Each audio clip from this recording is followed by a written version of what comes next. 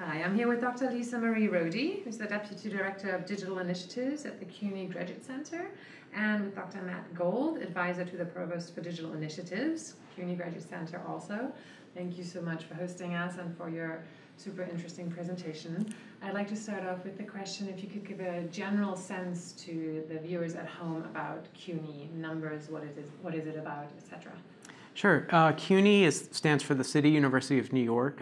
It's a public institution, meaning that it is funded directly by the state and by taxpayers in New York State and New York City. There are 274,000 degree students across 25 campuses in all 5 boroughs of New York City.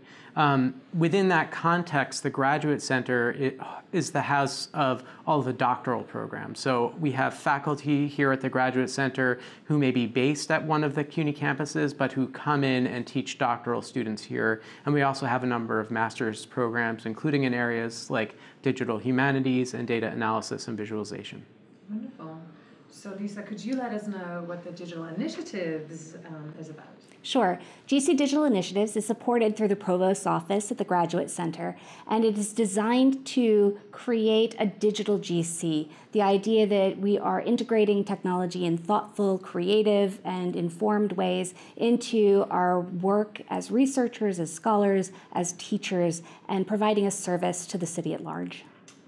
So GC meaning Graduate Center, yes. For those which are not as familiar with the abbreviations. Of course. So could you you mentioned research and teaching for one. Could you maybe give a few examples, either one of you, of activities which you do in that field to enhance and foster? Sure. So we offer a number of programs through GC Digital Initiatives that support a range of learning, different kinds of technologies. So from week-long digital research institutes where students learn core and fundamental technology skills in order to build a research agenda, to individual workshops on particular technologies throughout the semester, to grant programs that fund student projects so that they can integrate the digital scholarship into their dissertations and research projects. Okay, Matt, could you maybe, to make this even more concrete and tangible, name a few examples of what would, for instance, be the content of one of those week-long workshops, or an example for something which came out of the Accelerator program? So we begin, for instance, our Digital Research Institute with a discussion of the command line. So trying to get students to approach the command line, the basic terminal inside the computer. And what we try to do in a lot of these workshops is to get our students and our faculty to approach technologies and platforms and not be afraid of them, to experiment with them. So we really get them sort of practicing and using the terminal, and really to feel empowered to start doing that.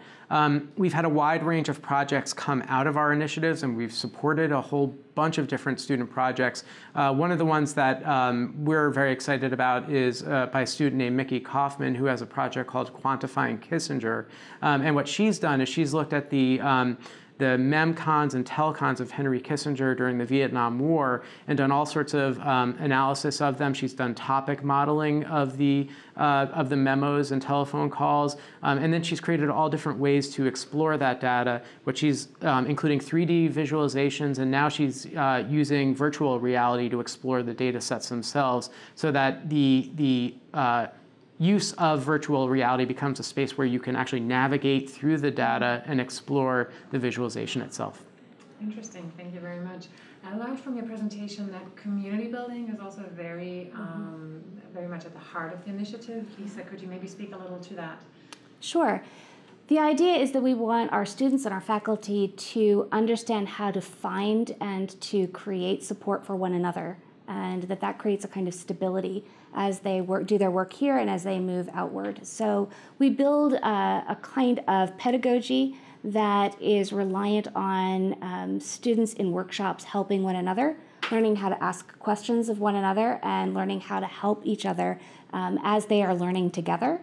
And then we continue that kind of approach through our working groups, where we support faculty and students sort of across academic level to be able to introduce their own research questions and the challenges that they're confronting and support one another in trying to find solutions so that no matter where they go, they always have time to work together.